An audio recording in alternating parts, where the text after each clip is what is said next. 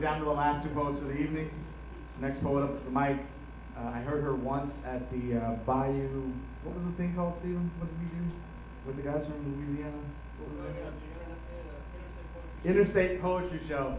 And I was not expecting to see her read, but it was amazing. So, ladies and gentlemen, please give it up for Miss Tracy Lyle. There she is. Give it up.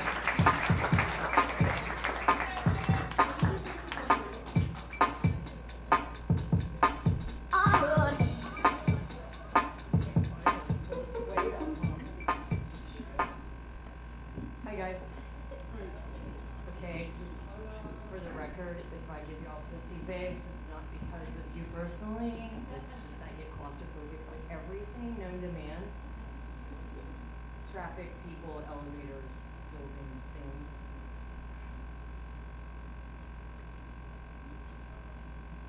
Alright, this piece is called Where, or Houston, or I wish I lived in a cabin in the mountains. Where'd you come from? She asked. Where did I come from?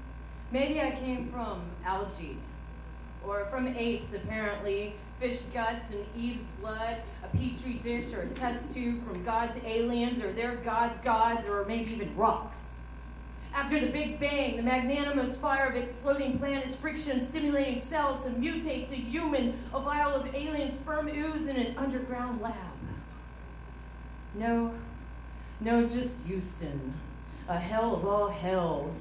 To some drunken couple at a Fats Domino concert. On a muggy, hot August evening, I slipped out of a soda-guzzling 70s consumerism of packaged goods, cans, bomb-sheltered bomb threats, post-war rock and roll, Leave It to Beaver, pale and hairy, Afro triangle womb, and into black and white TV sets, disco, roller skating, plastic, and sparkly butterfly butt jeans. It was the end of Vietnam. My godfather came back crazy from shooting babies out of trees, and the hippies were getting Hep C, and entered into saxophone, fading jazz, and angst-driven race car driving household of grease, linoleum, pine, ship channel bars, window units, and Masonic lodges along the petrochemical corridor. From the clank of all-night ship channel machinery, the tugboats whistled as we listened to hissing of toxic chemicals released in the night air while we slept. Windows open, screen doors, the trains sounding beneath the noise of crickets and toads, oil, polymers, the diesel trucks rumbled as the plants burnt off and dumped. As they dug holes for toxic waste, hundreds of miles of Superfund sites dumped and covered to build subdivisions. 30 years later, while the residents all vacated and sued after contracting cancer or gangrene. Into tree roaches the size of rats, crawling walls, dive bombing our faces, eating the hairspray from the southern bouffants. And 3rd Street always flooded. We floated in garbage cans, watched violent cartoons of cats and mice, into brown owls, putrid green, Spanish deco, sweaty boobs, and dirty cowboys. Entrepreneurial cowboys, hicks in suits with cell phones. Oil tycoons building astroworlds and TV sitcoms, American girls and American world melting pot of ancestry with the genetic curse of pollutants, summer heat rash, shell, oil picnics, and cancer, asthma, anemia, alcoholism, ism, and ism. Did you know more people have probably lost their lives to the oil industry than the war on drugs? Just one of the many isms. Chain smokingism, raging temperism, dirty householdism, OCDism, bunk beds, and spelling bees. My Nana and I used to sing out to God in the choir.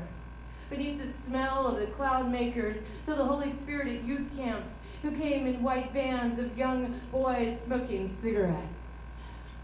And they told me I'd never get out. You know, there's money in these here parts. The real estate's affordable.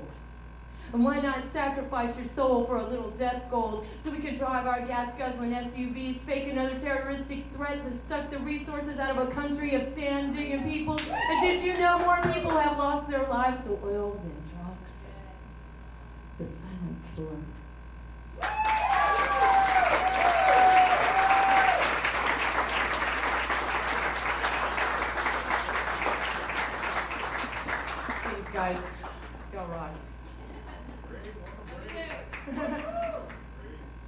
How about I have a nice quiet piece for you?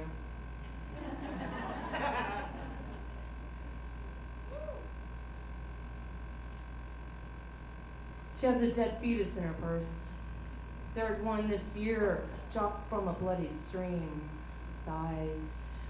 She felt a steaming cramp and rushed to the bathroom where Blob hit the edge of the toilet seat and fell to the floor.